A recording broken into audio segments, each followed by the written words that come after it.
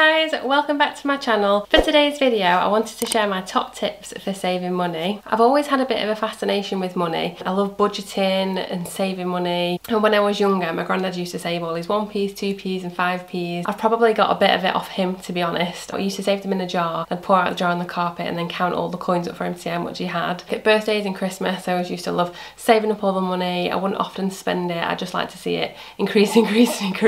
I have always been quite careful with money because at the end of the day I want to keep as much as possible as I can in my pocket rather than giving it to somebody else. Before I get into the tips, I just want to say these are my own tips and it's just what I do that help me, and I know it might not be possible for some people to do these things, so you can only really apply them to the situation that you're in, and hopefully at least one of them helps some way. So anyway, with all that said, let's get into my top money saving tips. Number one is only buy things when you've actually saved up the money to buy it. It's so easy these days to get everything you want quickly because credit is so easy to get, and social media makes us feel like we need all these things that really we don't, and it's just not worth getting into debt over buying material things. It's a bit of an old-fashioned approach. In my nana and granddad's day you literally couldn't buy something if you didn't have the physical cash to buy it, and that is sort of the principle I try and live by most months if I can. So if possible I would avoid using Klarna and payback monthly schemes like store credit cards, subscriptions and things like that. If you're paying for something over months and you might think it's only £5–10 a month, but then you do that with 4 or 5 items and it quickly adds up per month out of your wages. So that would be my first tip. Number two would be to always pack your lunch and snacks.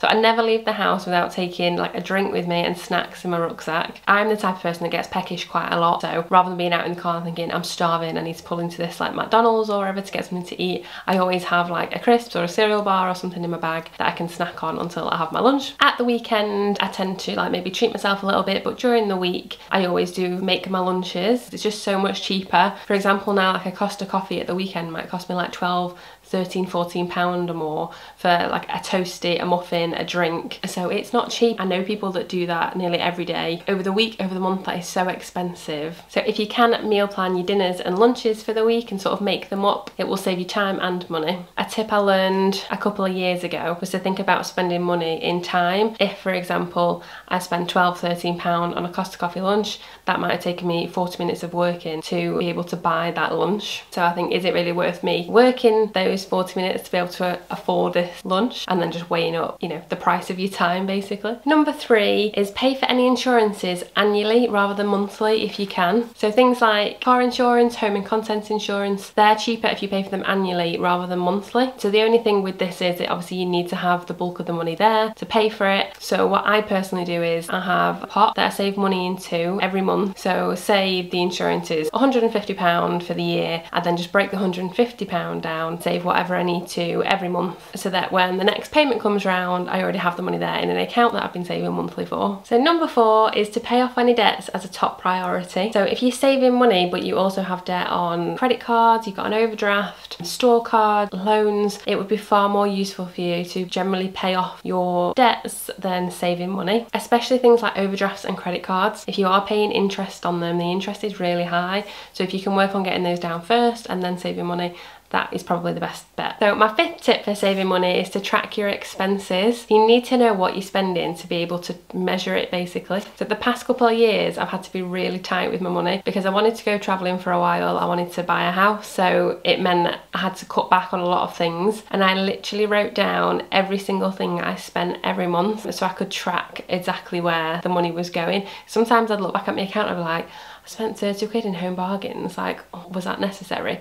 And then I'd look back and I'd think, yes it was, or no, I bought a candle and something else that wasn't necessary, so I'll be careful again next month. But it really just gives you a good insight into what it is you're actually spending. Like you spent £40 on like Starbucks maybe, is that necessary? No. Whether you do this on your phone or on paper, it's just a really good way of like checking in with yourself and being a bit more careful. My nana always used to say, if you look after the pennies, the pounds will look after themselves.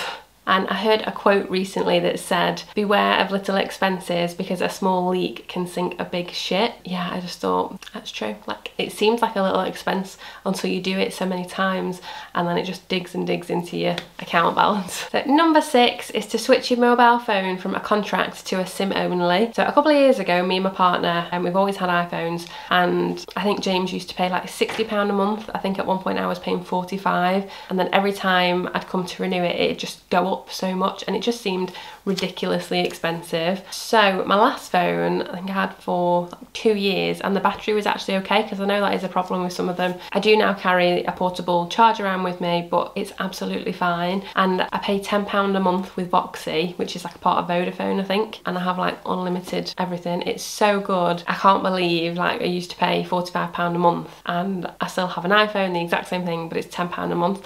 Yeah, I don't have the latest iPhone. I don't keep up with that. I don't even know what phone it is I've got now, but I know it doesn't cost me a lot, and that makes me happy.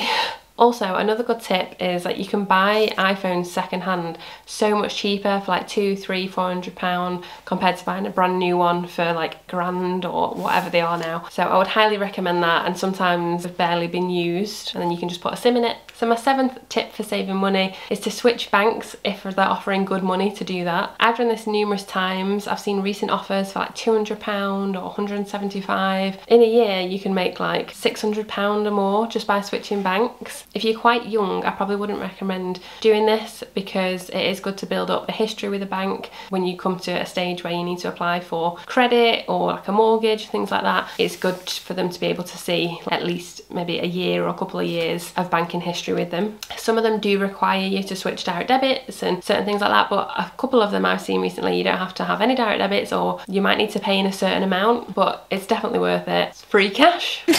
I'd just say with some of the banks that I've used, some of the apps are a lot better than others and things like that. Number 8, if you already do have savings, is to shop around and get a high paying interest account. So at the moment, with the way the base rate is in England, savings accounts are decent now. So for years they've been shocking and you got nothing for your savings basically, but now a lot of the accounts are paying 3–4%. It's definitely worth, if you do have savings, having a shop around. I know quite a few older people especially who maybe aren't quite as savvy like on the internet, or they don't want to move the money, but just having it sat in an account that pays like 0.5% when you could be getting 4% on that money is a massive difference. And I personally love getting interest, just free money every month. Monzo at the moment is really good. If you are quite financially comfortable and you already have like your rainy day fund, if you don't need access to the money, you can always fix it away. You tend to get a higher interest rate if you fix it away for 6 months, a year, or even a couple of years. Number 9 is to meal plan your lunch and dinners. So this may not seem like a massive money saving tip, however it definitely does save money. If you kind of know what you're having sort of 5 days out of the week for your lunch and your dinner, it stops that impulsive behaviour of thinking, or just get Uber Eats, or just like, you know, get a takeaway. It also makes it a bit more healthier. Yeah, if you meal plan, you're also less likely to waste food, so you know exactly what's going to be going into your recipes. And non-branded products from the supermarkets are sometimes just as good as the branded ones. I was going to make a video on like the branded versus non-branded that I actually prefer, but often they might not be on eye level, they might be like tucked at the bottom, or you might not even know if you've never tried it. The packaging's not as appealing, but sometimes the contents are just as nice. And number 10 is sort of 2 tips I'm going to put into one. So that is to walk or cycle to places as much as you can. So luckily for me, a lot of the places I have worked since being like 16, I have usually been able to walk to. Sometimes it might take me up to an hour to walk, been able to cycle to. So me and my partner have always shared one car, just because it just seems such a waste of money to have 2 cars when I feel like it's just been a bit lazy for me to not just walk or cycle there. And also it's getting me exercise at the same time.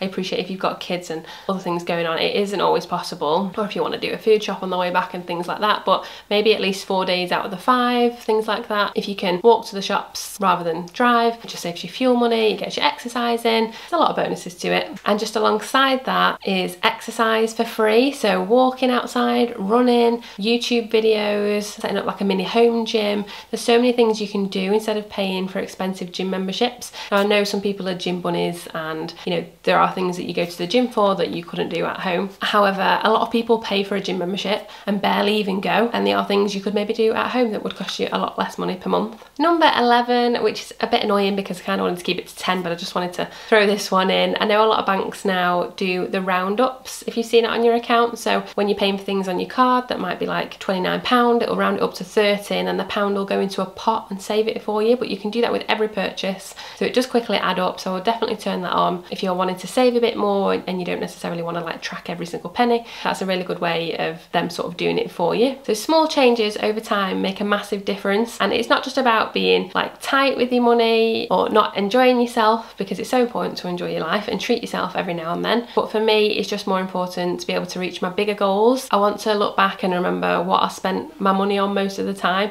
which is why I saved up a lot for travelling and for a house, because they were my two main goals. I don't want to think, where did that £1,000 go? Like the last couple of months I've just bought like random stuff. And with May being Mental Health Awareness Month, I thought it might be a good video to film, as I read recently that I think it was something like 87% of people's problems are caused by money and financial problems, and it can play a massive part on like anxiety and stress in your life. And there's so much we could be taught in schools to help with this. But yeah, anyway, I'll stop rambling now. I hope you enjoyed the video and a few of the tips were helpful for you. If you do like the video, I would love it if you could give it a big like, and I can make more finance related videos. And I will see you in my next video on Monday at 7. Thanks for watching. Bye.